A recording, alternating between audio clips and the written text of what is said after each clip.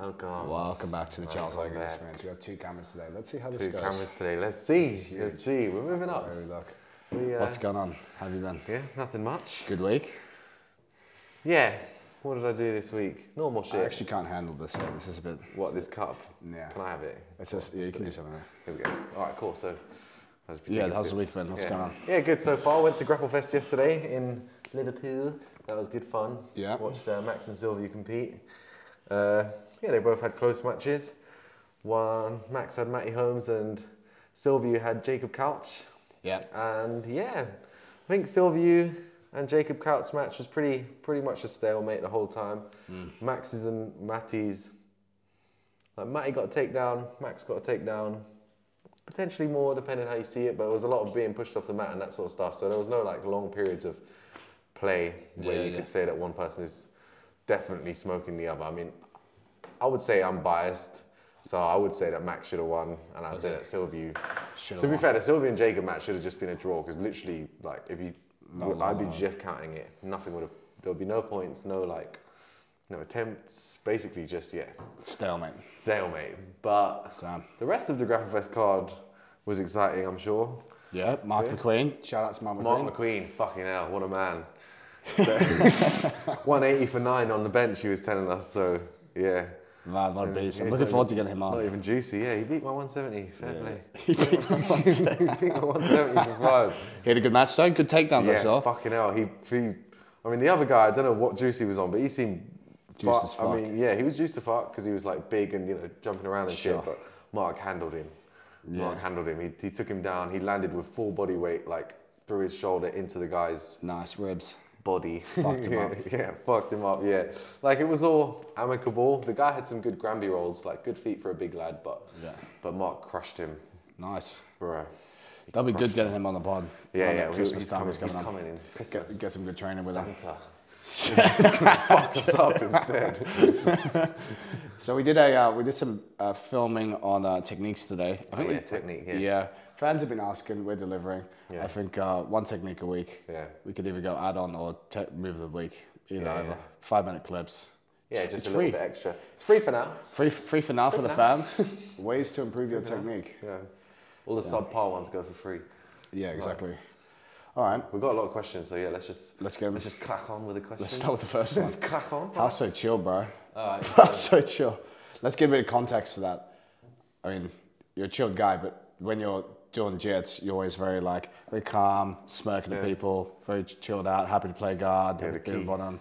What's the details? You already mentioned the key, I guess, smoking people. Smoking people. That's a key. No, I said smirk. Smirk. Yeah. Oh, smirking at people. Oh. Smirking at people. That's a Freudian slip. Yeah. I just, enjoy myself.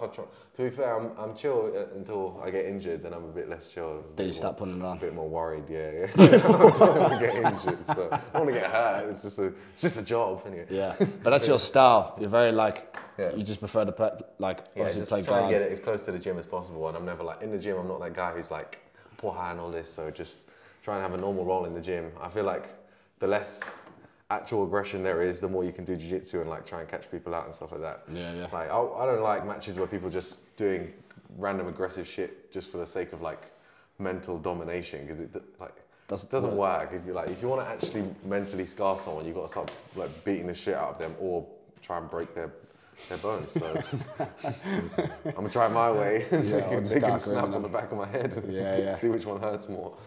Gordon made a good point actually to his fucking thing. He put that thing up on Instagram where he made $500,000 in a month from BJJ Fanatics, but he's my instructionals will work with the least amount of physicality as possible. Yeah. I designed these so I don't need to use my physical attributes to do jiu-jitsu. He makes more than $500,000.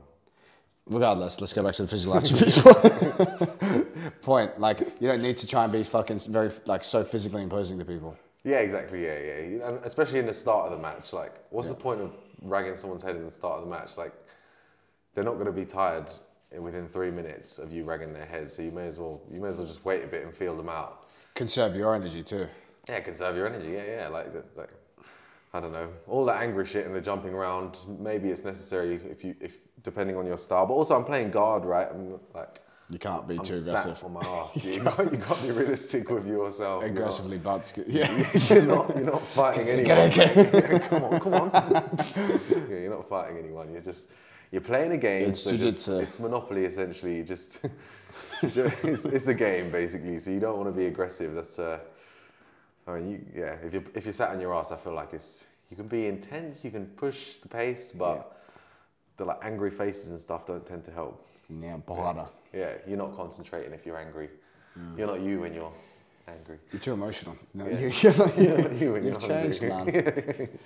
Alright, cool. Inconsiderate. So how so chill, bro? That's it. That's it. CBD. Alright. Signs your club is a cult. Go on, give me your input. That you're not allowed to train at other clubs. Why haven't we done this one before? We have. Yeah, you're not allowed to train at other clubs. That's the main one that we settled on, is that if your coach doesn't want you training elsewhere, it's probably that they're self-conscious about their moves. Like, no one's moves are actually secret anymore, so for you to be like, oh, don't show the other teams the moves, like, that's a lie. If they get weird about you training, if they get weird about you training out of the club, what are you training here for? Why we can train? It's like, no, just let me go, man. That was it. Unless it's your dad, you just train with your dad. That's what we settled on, isn't it? Unless it's your actual biological papa. Or if they make you get a tattoo of that club. Yeah. Ooh, that one hits close to home. I wonder if young Owen watches this. Anyway, young Wesley. We don't have to cut that. We don't have to cut that. No, we don't have to cut that. So yeah, Signs Your Club is a cult. If you've got to ask, it's probably, probably Move Club. Yeah. If you've got to ask. It's interesting, isn't it? Like, especially, like, are there many culty places, we don't have to name anyone, but are there any culty places in London, do you think, at the moment? Yeah? Yeah. Are there any that are not culty? Yeah. That's true, actually. I'm thinking, some like, extent. just move around. If you want to move around, do more open mat. It's fine. You're a big fan of open mat. I like going to different gyms, because you can only, you got to be good at every style. Yeah. And give us a bit of rationale behind this. Oh, we've covered it before, but for the no viewers. What the Wizard of Ozbek was saying, Christian Ozbek. Shut up, what Christian. A champion. He used to play for Valencia, but now he's moved on. Anyway.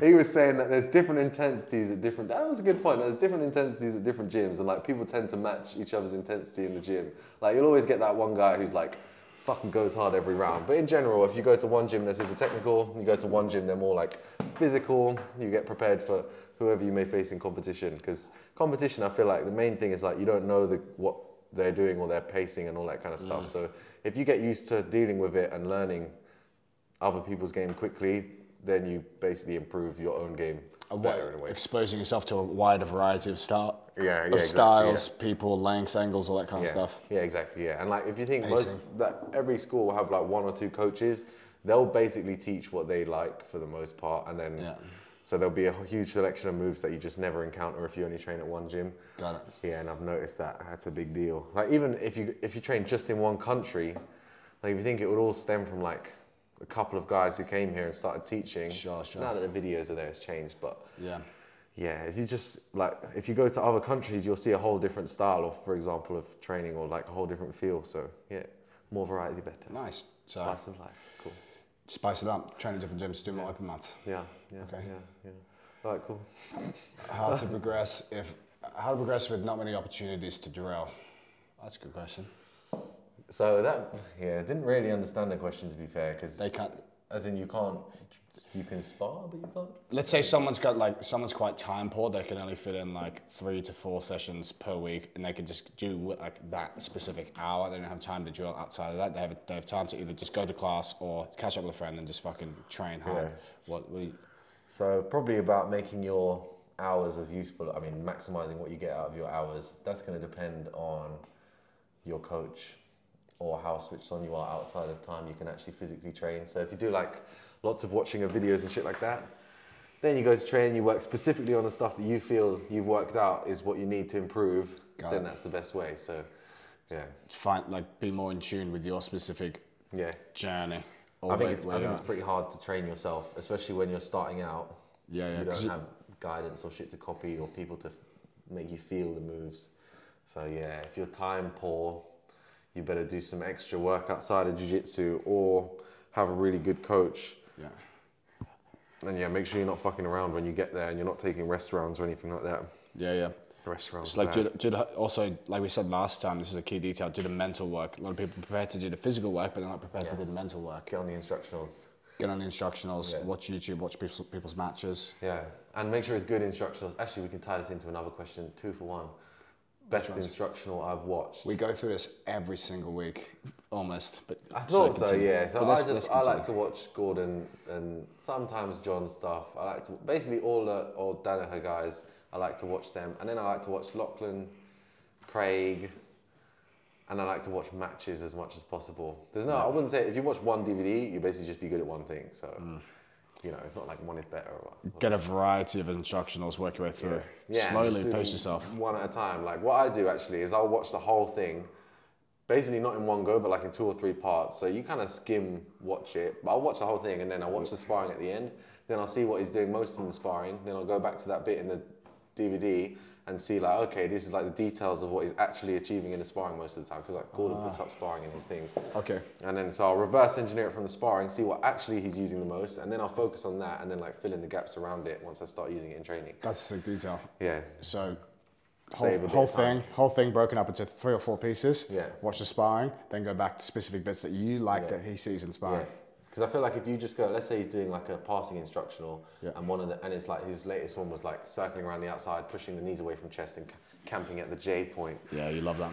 Fucking love that. Anyway, if you like, if you just do one bit like a Toriando side to side, like I'm just gonna waste my time because I can already do that. Like, you want to watch the sparring and see what he's doing. Like, okay, this is kind of how it looks, and then you go back and see the section where it's kind of like what he explains, where he explains the real bit of it, because a lot of it is filler, basically. A lot of the time it will be filler or stuff you've seen before, depending on your level. That's a good point, man. Because sometimes you open those things up and you're like, I just can't watch this right now. And you need to get caffeined up and you're just like, how watch the sparring if you can't watch it. Okay. That's what I reckon. Sometimes I watch it and it's like technique and you're pretty focused and it's going like 1 mile an hour. Just go and watch the sparring if you want to be somewhat entertained, and if you're in a position where you feel like you can learn really well, I would say watch the sparring. Nice. Watch the sparring. If you like a point, go back to that point. Yeah, and then you can be spoon-fed info if you're less switched on. That's sick. I mean, look, that ties into progress, opportunities, drill, instructionals. Just get on it, people. Just be friendly. Go to church. Yeah. Twice a week. Go to church. 5 times a day. All right, Charles, how important are cable machines in the gym? Look, I mean, you can do heaps of shit in the gym, man. Cables are like, we don't have a cable machine. No. I mean, you don't need a cable machine. I guess, look,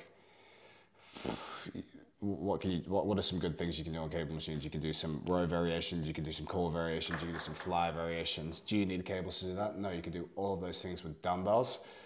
So I would say minimally important, because everything that you can achieve with a cable, you can also achieve with a band. But the issue with the band is it's harder to progressively overload because you're not going to have the exact pins and you can't exactly measure the resistance that you're using. So cable machines will be definitely better in that part of it. But you don't need them. I mean, really, all you need to be honest, to get super strong in the gym is like barbell, some dumbbells, and that's it. A bench. And you can get fucking strong and you can create the best program ever. Yeah. The most important thing is just being consistent with your program. You could write yourself a billion different things to do, or each week go into the gym and do a bunch of different stuff and not get anywhere. Is there a reason not to use cables? No way. Oh, okay, so it's just... Cables are good. I mean, look, shit, yeah, it's the same shit. So say like some of my online guys, I actually haven't programmed any cables into the thing. Maybe for some like pull-off press as a core exercise, which is nice. But I mean, look, if you can do some like cable rows, you can do the exact same thing with a dumbbell. I mean, this is okay, so here's one advantage. Say you're doing a single arm row or croc row, which is like on a bench, framing, pulling. That may have a little bit more stress in the lower back. Whereas with the cable, you can just do it standing up in a nice stance, and that's going to take all the tension off the lower back, no axle loading. So there's one advantage to the cables over dumbbells. You say you can go more specific with the cables. You could be a little bit more specific, or you could be like say you came into me and you're like, man, my lower back is beat up after, and I'm like, okay, cool. Let's say we go through the deadlifts or whatever, and it's like, okay, let's do some single arm rows. But also I would program out of this, like we could just do a chest supported row, but let's say we have cables available, be like, okay, I still want the single arm component and a bit of core and rotation work, we can just do a standing cable row, which is actually going to take the loading off the spine because you're standing and just pulling to the midsection. Yeah. That's a nice advantage. Nice. Another one is pec flies. Pec flies are really nice, especially for jiu-jitsu guys to open up. Where would I'd program that into like the accessory, the bottom half of the accessory work. Also depending on the athlete and how tight they are, but like usually the bottom half of the accessory work to the end of the session. Cable flies are nice. I do them a lot when I'm at the gym because I like them. Can you do them with dumbbells? Yeah. So fair. How important are cables in the gym for jiu-jitsu guys? I mean, it just depends on the program that you're following. I would just say, again, if you have a program, make sure you're just consistent with the program and it's not changing every week. Especially for guys who are just starting in the gym, you can follow the same program with the exact same exercises and just progress week to week to week to week and still make gains for like 12 to 16 weeks on the same program, and you won't need to deload or change exercises. The only reason why you'd start changing the exercises is to either create a different stimulus in muscles, or if one exercise kind of gets a little bit stale, then you go, okay, cool, let's keep the same, let's change that variation of the exercise rather than completely changing the muscle groups that are being worked. Yeah. I.e. a single arm row could turn into a single arm cable row, or a chest supported row, or a bent over row, or a landmine row. This is a million different, or a ring row, or an inverted row. There's many different variations that we can do. Most important thing when you're going to the gym is that you are progressively overloading each week, and you can hit to the program. Yeah. That's the main thing. Oh yeah, that was a thorough explanation. Jesus Christ. You asked for it, man. You asked for it. I'll fucking give it to you. I'll fucking give it to you. Can't. Alright. 1 hard session or 3 technical ones? Let's go. What's hard? Okay, so what's a hard session for you? Hard session would be just sparring for an hour and a half to 2 hours. Yeah. Or 1 to 2 hours, let's say. Yeah. And a technical one would be, I guess, drilling and flow rolling. Do you flow roll? I don't do either, so I guess it's just the 1 hard session. Shout out George, that one. Yeah, 1 hard session. That's my answer, because I don't do either. That's a personal choice. If you like to drill, then drill.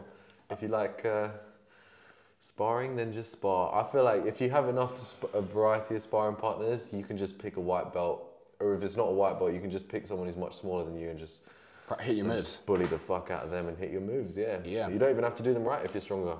You can just be stronger. And then you practice that way. Yeah, I mean, we talked about this a lot as well, but I think it's a nice detail to drive home. Like, if you're training, if you're like constantly thinking about, I need to drill this and and you see people just like in the corner of the room, and you're like, they're just drilling over and over again.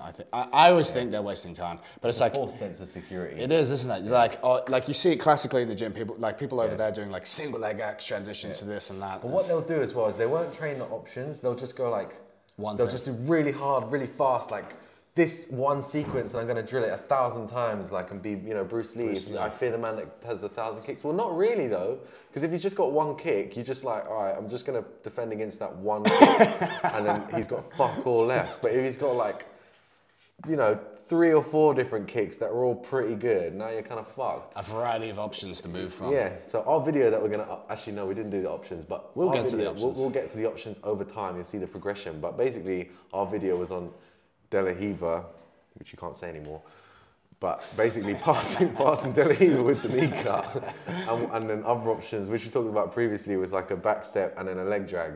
So that would be better than just saying like, I'm just gonna get really fucking good at like just 1 knee cut, because sometimes it's not available.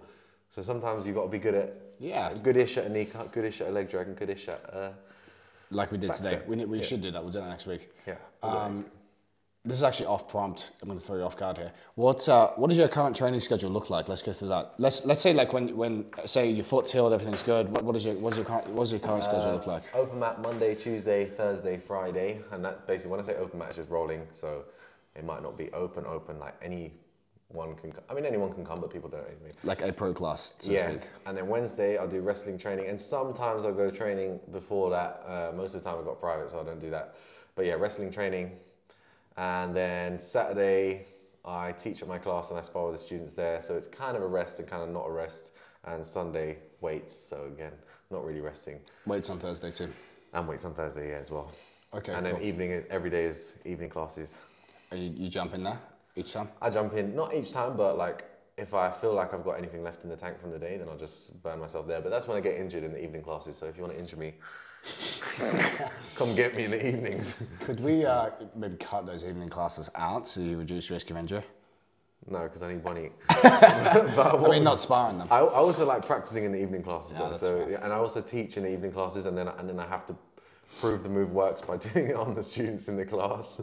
So there's a reason. It's actually helpful, yeah. But I'm just come evening time, I'm dehydrated and frail. So yeah, and also the mats aren't always perfect. Sometimes they're a bit like, you know, like the curtain mat. I don't know what, like a big tarpaulin is fucking horrible to play guard on, for example. Got it. More likely to injure yourself, that sort of stuff. You need to keep taking those electrolytes, man. Yeah, true that. Electrolytes do help. Twice a day. But even then, sometimes, like, even if I feel too good in the evening class, I'll overdo it and injure myself. So if you're in the evening class with Owen, just fucking break my leg. Just chill out, man. He's gonna beat you anyway. Yeah. Whatever you do, he's gonna beat you. So don't worry. All right. That's the lesson. Anything you would have changed about your ADCC camp? Now it's over. I probably just wouldn't have wrestled at all. I probably just spent the whole time sitting on my ass playing guard, because then I might have got to Wagner's back or something as well, you know, or you need the wrestling. Or beaten. Yeah, I didn't use the wrestling. To be fair, I used the wrestling in the first round to you know, that was basically the thing that got me the win, was the wrestling in the first round. Yeah, the back take off the 100%er. So yeah, I don't know. I probably wouldn't have changed anything. It was fine. It was a good camp. Yeah, can't say anything went badly. I wouldn't have got injured. I wouldn't have injured myself trying to DDT someone 3 times in a row. Yeah, I know. I DDT'd one guy 3 times in a row. Next round, and then next round, and then eventually I got. So it's five to 6 attempts of DDT. Well, five. It was multiple. I don't even know, countless DDTs, and then one of them, the guy sprawled as I was doing it, so there was valgus pressure on the knee, and it popped my pes anserine and my MCL. And this is the evening class as well. This is the evening class. End of the day, dehydrated. End of the day. Oh, no, I felt great. That was the thing. That's why I was DDTing folk, because I was like, damn, I'm feeling damn good. And I was like, damn, for once, here we go. I'm feeling great. And then got injured. Yeah, like a cat. All right, so yeah, what question was that? All right, anything I would have changed about the ADCC? So that's number 1, not get injured. Yeah, maybe just take it a bit more seriously, not getting injured, but whatever, just I'd do it again. Yeah, you said you regret nothing. Yeah, I regret nothing. You said that at the time. I regret nothing. And then in ADC, no, that's it really. That's it. It all went pretty well to plan. You did your best. Yeah, I did my best.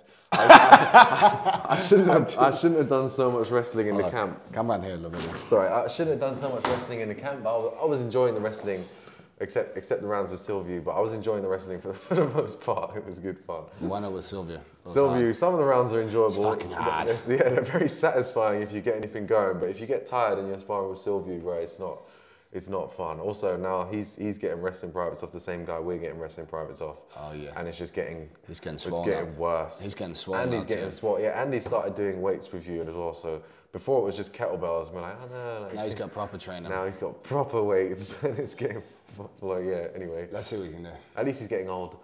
He's got a son too. He's gonna hate it. Herbalife. Herbalife. Seminar tour. Yeah, not like a tour. So I'm getting a driving license. Owen on world tour. Oh, you can't drive. No. Don't say it like that. I'm getting a drive. I'm sure I could drive, right? There's actual morons that drive, yeah. So, and I can cycle. So I'm going to start with a moped and then work my way up to a proper car. Congratulations. Thanks, mate. I've just sent off my application, and then I've got to do the, what's it called?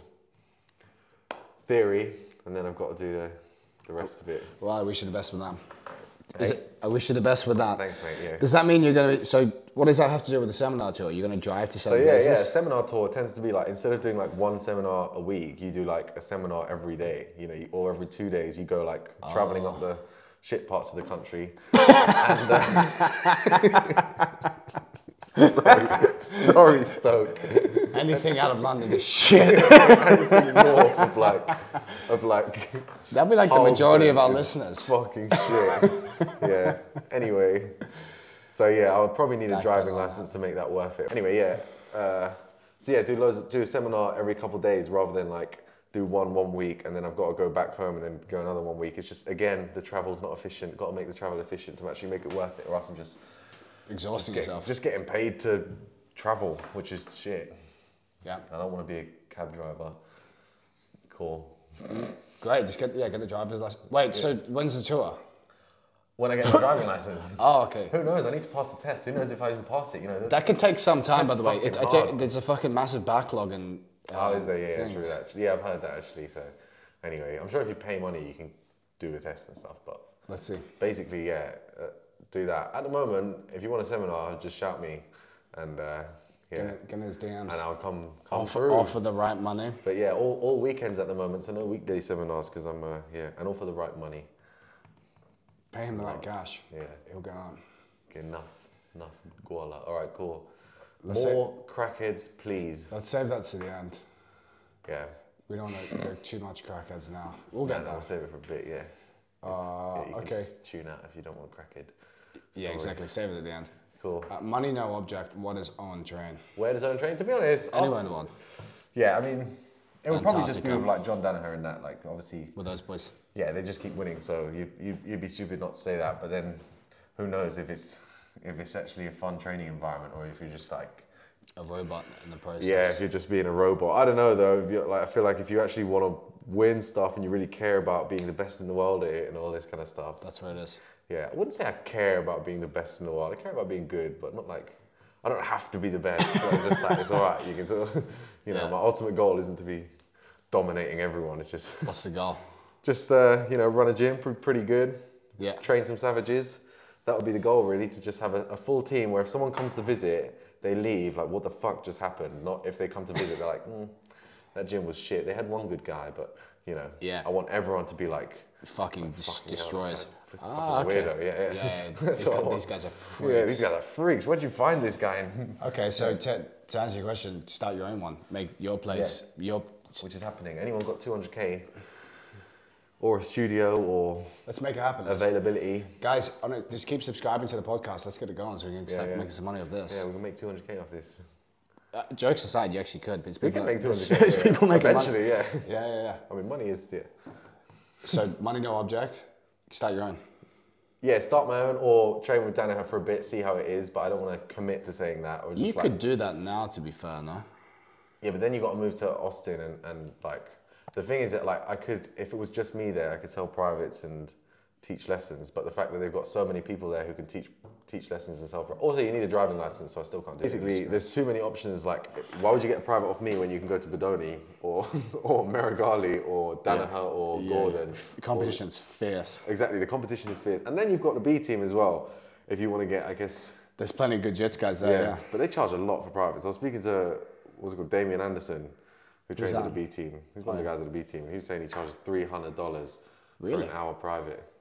Fuck. $300, like. I feel like in the US you can make more like good cash. People just pay it. Yeah. Especially Austin. Austin's got so much money coming into it now. Oil. But also just rich tech guys. Yeah. There you go. So in London you can. It would be Texas, obviously, the mecca of Nobu Jiu-Jitsu at the moment, but. Yeah. Failing that, it's just start your own thing and just make your students good. I also think that the current training partners I have are pretty good. Like after going to ADCC, I feel like someone from the UK can win. You could win. I could win. I do. I definitely think you could win. Yeah, anyone could win on their day. It's just how many times out of 100 could you win? But basically, there was nothing that was like overly surprising or like, wow, this is a completely new sport. It's just. Yeah. Basically, everyone's got their attributes, and as long as you have like a good training room, you can get fucking good. Also, with DVDs, you've got no excuse. No restrictions, no excuses. No excuse, yeah. Just copy Gordon. You should be as good as Gordon. Everyone should be as good as Gordon. Just copy him. Yeah, just copy his DVDs. Easy. Literally. Yeah. All right. Sorted. Major injury from kick. No, Mason injured my leg from kick. How's my leg after Mason kicked it? Actually, that was funny. Actually, we need to. Can you put that video up? Yeah, I can post it. So when I went to foot sweep him, his leg hit into his other leg, and his ankle, like, there was like a version on the ankle. It collapsed. It looked like he hurt his ankle a little bit. It's like, I would have kicked my leg too if my ankle got twisted like that from some bullshit. I don't know if you want to post. Yeah, I'd say post it. Yeah. We could. Yeah, we'll do a reel of. Yeah, let's go through it again. We can have that in on there. So what happened? Tell us what happened. So yeah, I just went for a foot sweep on Mason, trying to do the Gordon thing. Like, I wasn't holding back right, and I didn't. If he planted his foot, it would have been a kick, but he didn't plant his foot. He let it slide across, and it hit his other leg, and then his other foot like bowed to the outside for a second. It collapsed. I don't know if he felt that or not, but from the video, it's pretty painful. It looks like it had like spring to it as it came back. So I don't think anything popped, or else it wouldn't have that spring. But definitely his muscles tensed up and like pulled his foot back into place. And that's why he kicked you. And then that's why he kicked me, and that's why I haven't been able to walk because he kicked you. I'd kicked me too. And he lost 2 points. He lost the negative for that kick, and then he had to push the whole match, and then he had to shoot for a leg. I think his goal with the leg lock was to try and get me to come on top, and then he could sweep me from there easier than he could pass my guard. Got it. Potentially, but he went for a leg lock, and you went good down there in. And his foot fell out between my legs, and then just jumped on his leg. Crushed him. Crushed him. I want to say that, but yeah, I got his leg anyway. Yeah. He tapped. Yeah, and my foot's okay. Yeah. Yeah, cool. Why leg locks? Why do you like leg locks? I think I like all of it, to be honest. It's just most available. Like, I'd rather face choke someone than leg lock them, put it that way. Yeah. But I think it's easier to leg lock most people because it's always there. Like, there's no point, even if you're on someone's back, I'm pretty sure you can get to their leg easier than you can face choke them. Yeah. Most of the time. So it's always there. It's always available. Most people aren't very good at it. People are scared. Yeah. You can get more practice and taps in the gym. I guess the taps don't matter if people are just shit scared and you're getting taps, it's kind of boring. But yeah. People trying to get out of it and stuff. Yeah, then it's good fun. And also, I feel like I just started early, so I was like slightly ahead. At uni? Because as soon as leg locks were becoming a thing, I was like, all right, it's time to get on that. 2017. Yeah, it's time to get on that as ASAP and get as good as possible, because obviously everyone was shit. Also, I kept getting caught in leg locks in competition, so I was like, fuck this, I'm going to get good now. Yeah. And then, to be honest, over COVID was probably where my leg locks improved the most. With the trio, the three musketeers, you, Max, Sylvia. Yeah, and even before that, when it was just shed training, I was teaching privates. Right. Teaching privates in the shed and having to do lots of specific rounds, and also, like, normally if you're doing specific rounds, you can just sort of like spaz out and stuff. But if you're teaching, you start spazzing, people aren't going to come back. So you better be super technical. How it works, basically, if someone's doing it to you or vice versa, and some people learn by copying as well. So if it was specific rounds and I was trying to teach leg lock defense to someone, it wouldn't be that they're just defending my leg locks the whole time. We might switch, for example, and I do some defending, so they can, like, let's say I'm teaching, my teaching isn't that good, but how I roll is good, but their ability to learn is even better. And some people learn better by just copying what you do. So yeah, shout out Jonas Grace on that one. Jonas, he's very good at copying moves. I feel like he's like, you can explain something to him and he'll get it and be able to drill it perfectly first time. So he can follow instructions very well. But in terms of like feeling the move, he does a better job of copying it if he feels it first. Got it. So yeah, that's how and why leg locks. How you learn from. Okay. How do you learn from instructionals? We already covered this at the start of the podcast. Yeah. Sparring. Find the bits that you like in sparring, go back, watch the whole thing. And then start on noobs. Yeah, that was part of the question that I didn't put up as well. Like, do you drill? Do you spar? Basically, yeah, we've done it before. Just watch the podcast. There's no point ramming it down your throat again. Yeah, we have a timestamp. We have timestamps on the podcast. We've got timestamps. Click the timestamp button. Yeah. Nice. I had some questions this week as well. People asking about how to progress in the weight room. How much do I increase the weight by? Reps, sets, whatever. Like, if you have a program, there's many ways you can apply progressive overload to a program. Doesn't just have people like think traditionally, it just needs to be, I need to go heavier each time. Yeah, that's going to get you strong. That's not the only way in which you can get strong in a program. Also, if you're progressing week to week to week, one of my guys this week, he's like, each week he'll try and like put like 5-10 kgs on his deadlift. It's like, man, that's a ridiculous amount. you need to you need to slow it down a little bit. You're gonna get too strong, bro. Because then 3 weeks later he's like, oh, it's stalled. It's like, no shit. Like you need to get accustomed to the weight that you're lifting. Small increments over time. Get accustomed to the weight. It's like almost teaching your body that, like, look, each week we're gonna try and go a little bit heavier than last week, so you can be prepared for that increase. Because if you just try and go like, oh, that deadlift was easy, man, and just fucking put 10 kgs, 10 kgs, 10 kgs. You have nowhere to go. Yeah, you have nowhere to go to. You need somewhere, like, say if you start a training block, you need to start lighter than what would, like, be your maximum weight. Because then if you just start at your max, where the fuck are you going to go from there? Yeah. Start at like 70%, and then each week be like, look, I'm going to put either on a big compound lift, 1.5s each side or 2.5s each side. So that's like a 2 to 3 kg, let's say 2 to 5 kg increase each week. For the upper body movements, a little bit less. For the lower body movements, you could probably get away with 5 kgs, depending on how you start. But other ways you can use progressive overload is by adding in more reps to an exercise with perfect technique. So let's say on the deadlift, last week we did X amount for 3 times 5. This week we also did 3 times 5, arguably with better technique. That's a win. Yeah. We focused more on bracing. The reps look better than they did last week. I'll take that win. Yeah? We could also have added an extra set in there or an extra few reps on the side, and that would have been a higher volume than we did last week as well. I've got a question actually. Give it to me. I just thought of. So if you come into training tired and then you do your weights, and you're not getting anywhere close to your max or whatever, are you still working like endurance, would you say? Like muscle endurance? Let's say I come in, I'm fucked, and it's like, okay, we've got to do less weights today. Yeah. Are we still benefiting? Yeah, or are we just working on muscle endurance? Or are you getting any strength gains? Or are you getting size gains? Yeah, that's a good question. So like, let's say you come in and you're exhausted. It's like, okay, we're gonna need to change a few things in the session. Like maybe I had you to deadlift higher than last week. That ain't gonna happen. So, okay, maybe we can add in an extra set, or just accept that we're going to do a little bit less, or change the exercise up. So like maybe you had a straight bar deadlift and we'll go, okay, cool, we're going to do trap bar deadlift, which is a little bit easier, and an edge closer to the same weight that we did last time, or a trap bar, or potentially a little bit heavy on a trap bar. Or if we just go, okay, we're going to do straight bar deadlifts, let's just do it with excellent form, maybe add an extra set in at a lighter weight, therefore we're achieving a little bit more volume. Yeah. And let's say you did like a lighter weight and, so more, I guess lighter weight and more volume, you were saying you get more hypertrophy work. Yeah. Or you just create like the same amount of stimulus without lifting as heavy weight. So neurologically, you're going to get the same like magnitude of stimulus, but you'll get a little bit more volume. So you're still making gains. Also, another component of looking at it, being like, okay, he's fucked. He's not going to be able to push the same as he did the previous session.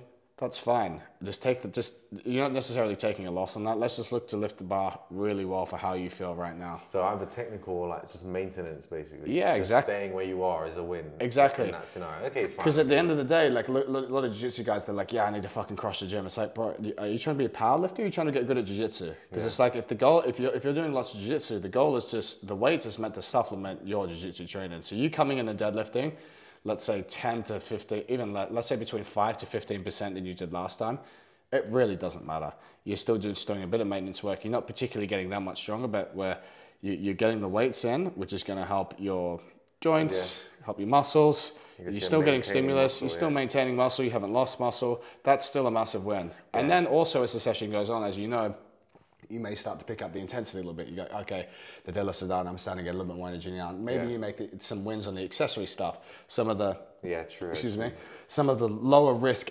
exercises you could actually go heavier on. So say like, I'm feeling really tired. We're not going to push the deadlift today because the risk reward is far greater than you getting a win on the dumbbell bench press or a single arm row or even like a split squat. Do you know what I mean? Risk of injury is lower. So when tired, essentially the compound moves, you might have to take a back seat most of the time. Take a bit of a back seat. Let's get the technical gains, because there's huge wins for technical gains. Because let's say we do 5 to 15% lighter, but we make, like, you find something out. You're like, oh, if I put my foot here, I actually lift it better. Cool. So now when you go, now when you're feeling really good and you come in for for like you're fired up for a session, you know that, okay, if my foot's here, I can actually lift the weight easier. Yeah. You've made a win going forward. Okay, cool. Yeah. Right, and then the wins also come in like maybe the dumbbell bench press, you do a few more reps or a few more sets, or the weight's heavier, or the split squat, you manage to get a bit more energy to crush that. Which is a huge win, but much less risk of injury. Yeah, and if you didn't do the session, you just waste away essentially.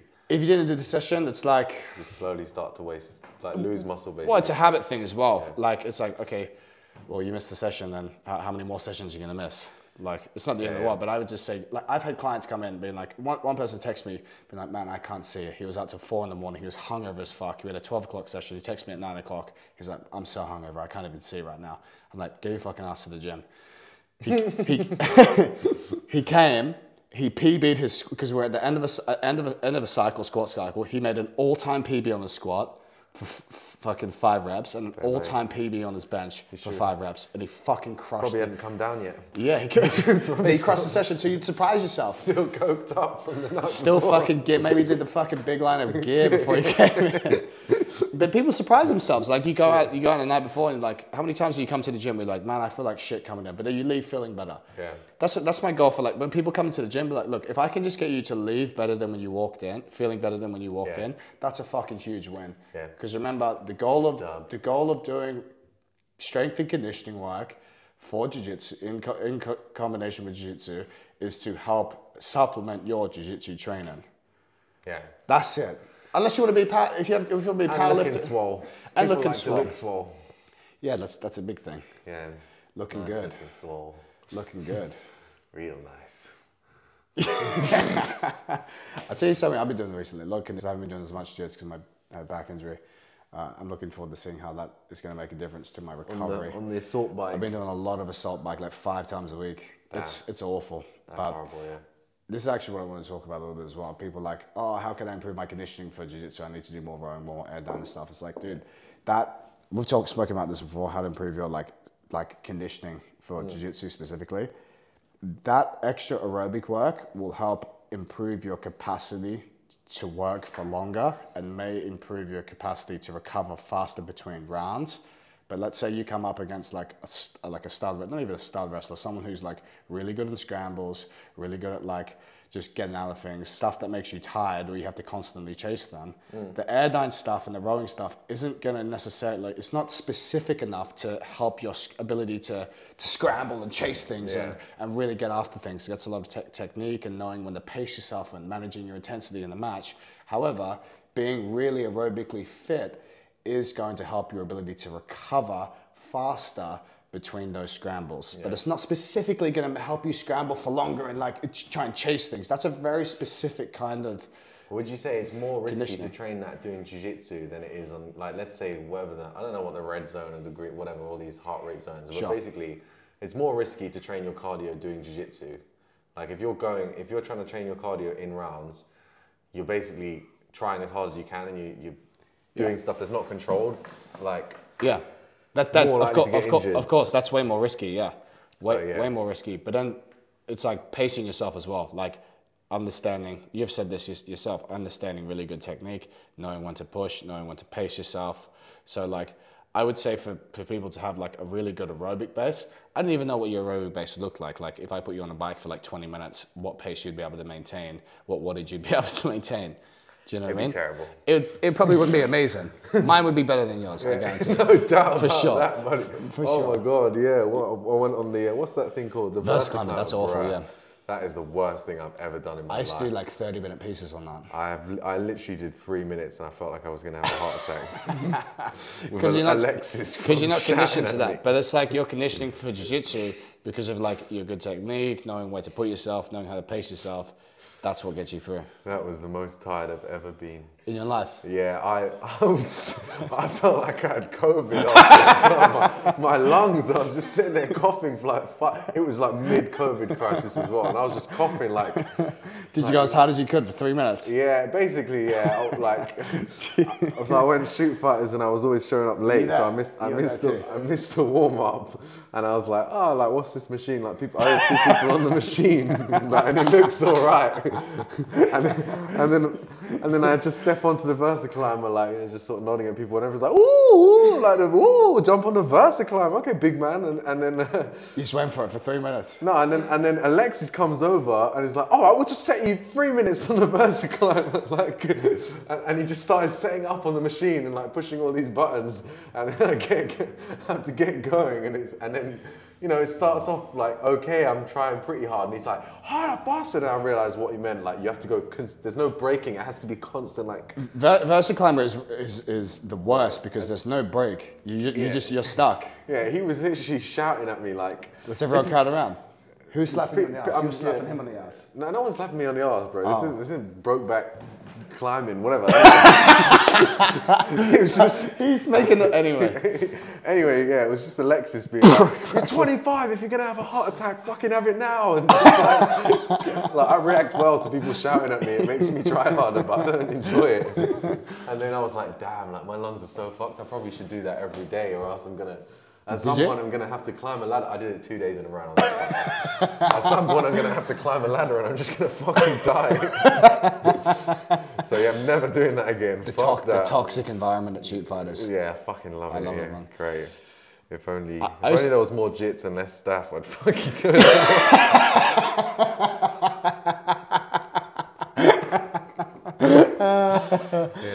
Showers, man. Battle soap. Shout out to Frank's battle soap. Shout out to Frank's battle soap. We haven't had a shout out, but since then I haven't got staff. He's been sponsoring me for 4 months.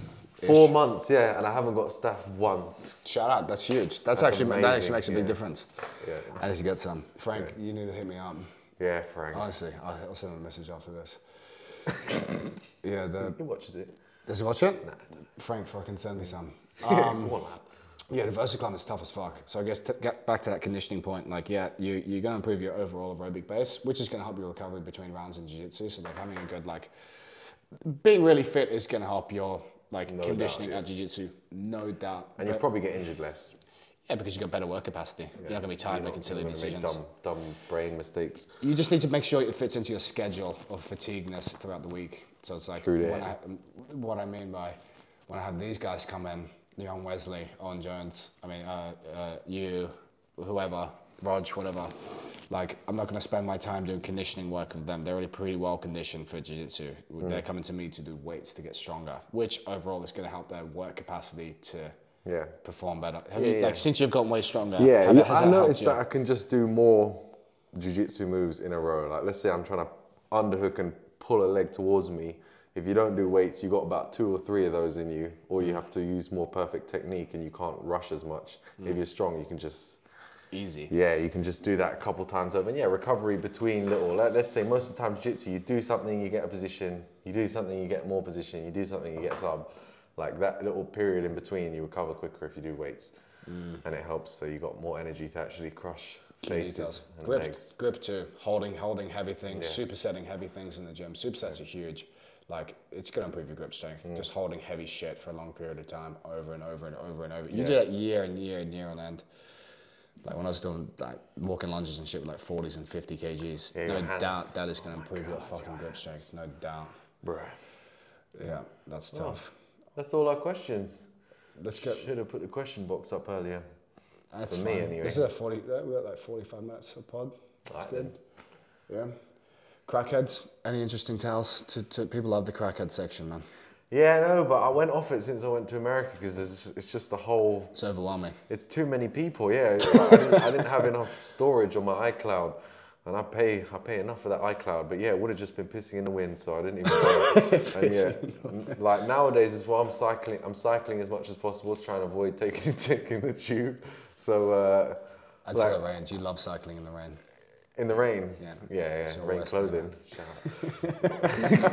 Nah, basically, yeah, I just don't take the tube as much. And like when I see them now, also don't want to just post the same shit again. Like, don't get me wrong, the crackers have passed in front of me and they've been asking for money or whatever, but I don't just want to post the same crackheads over and over again. It needs to be something exceptional, you know. Actually, we went to Liverpool yesterday and yeah, it's not even I feel like most of them are sober, but you wouldn't know it. On a Saturday night in Liverpool. Normal civilians? Yeah. Crazy. Normal civilians, yeah, in Liverpool. Just nutcases. Yeah, just Scousers, I guess. It's different. They should have their own country. Do you think so? They should just disband from the... I think they want their own country. Do they? They're nothing like people from London. They're their own people. Oh, wow. Yeah. Shout out. Great. Shout out to fucking Scouse. Scousers. Men don't talk. Men don't talk. All right. And they don't. All right. Ways to support the pod. Ways to support... Well, we haven't got any support yet. But I mean, look, subscribe to us on Instagram. Charles and Price, Owner Flanagan on Instagram. Like and subscribe to the pod on Spotify or any podcasting platform. Rate the podcast. Like and subscribe on YouTube, please. Buy my DVD. Yeah, of course. New DVD coming soon. Oh, what are you going to do? I think they want leg locks again. I wanted to do a half butterfly one, but it's probably... in the email they said leg locks, so I guess we're doing leg locks. Yep. All right then. Get on his instructional, man. Yeah, Are you going to put sparring at the end? That's a good idea. Could do some sparring, but then I have to actually win the rounds, which might be an issue, you know. You can do that. Yeah, who knows? I'll bring a little white belt. Do it on Christian. Christian, how am I supposed to win the rounds? He'll fuck you up. He'll fuck you up. Anyway, good podcast so far. Yeah, good so far. If we say so ourselves. Great to see you. Guys, see you next week.